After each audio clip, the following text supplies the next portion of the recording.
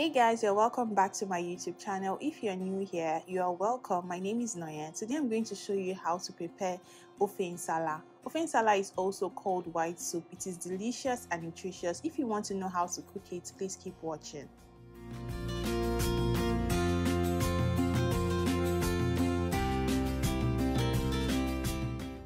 I'll be using chicken for this recipe. Many people like using catfish, but you can use any protein of your choice. I'm also using stockfish and dry fish, as well as Uziza leaves and Utazi leaves. I'm also going to be using yam as a thickener. I'm using Ogiri Igbo and scotch bonnet peppers, as well as crayfish, stock cubes, and salt to taste.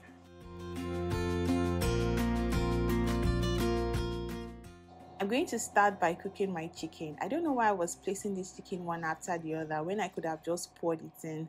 Anyway, I'm going to go in next with my thoroughly washed dry fish and stock fish. You need these two for this recipe for the flavor. There is no Ofe Nsala without stock fish and dry fish, trust me. I'm also going to season with stock cubes and then salt. I will now add the scotch bonnet peppers.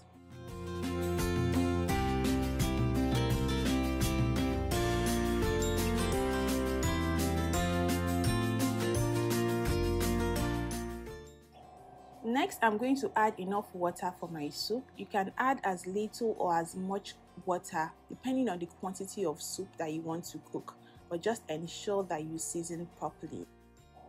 I'm now going to go in next with my yam cubes and allow everything to cook together for about 10 minutes.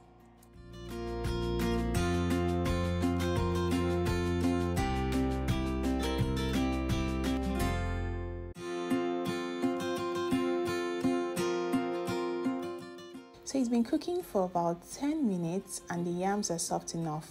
I'm going to take them out carefully and ensure that I do not leave anyone behind.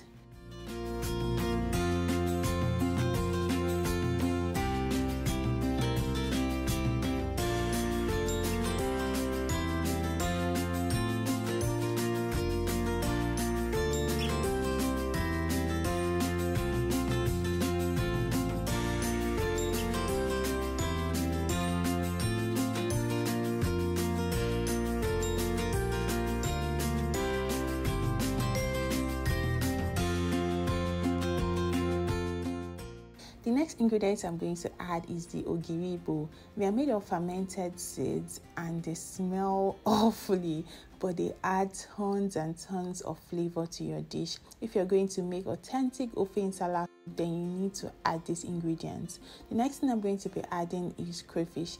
You need a lot of crayfish.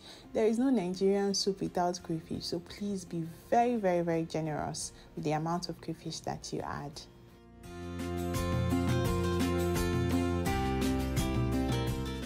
I'm just going to give it a quick stir and let it continue cooking while I go and blend my yams.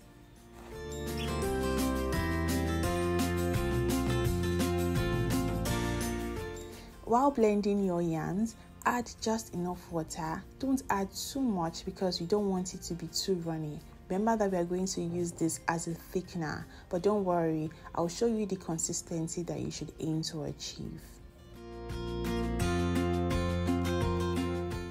So this is the consistency of the yam puree. So I'll just add it bit by bit into the pot and then cover it up and allow it to dissolve.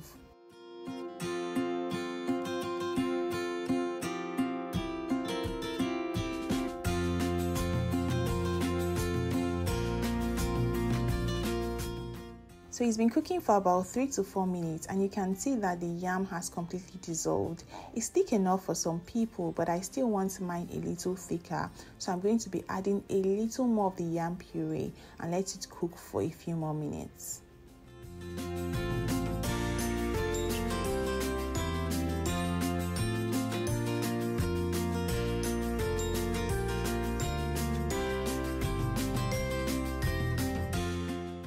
Now this is the thickness I am happy with.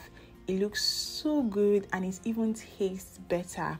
The next thing I'm going to add are my vegetables. I'm using Utazi leaves and Uziza leaves. Please add very little quantity of Utazi leaves because they are bitter, but you can add as much Uziza leaves as you want. But remember that it's called white soup for a reason, so you want to still maintain the color. I'm going to let it cook for another 2 minutes and the soup is ready just like that. Ofe Nsala is one of the easiest soups to prepare. I know the name Ofe Nsala sounds intimidating and I used to feel like that before until I realized and I was like, this soup is easy and it is so delicious. So if you've not been cooking Ofe Nsala regularly, this is your sign. You can have it with any swallow of your choice as usual. I had mine with fufu. I love the combination so much. I love fufu so much actually. It's one of my top 2 swallows and it is not number 2. Guys, I know that you enjoyed watching this video. Please do not forget to like, kindly subscribe. I'd like to read from you. Please drop your comments down below and please check out my channel for other delicious Nigerian recipes as well. Thank you very much for watching. I'll see you next time.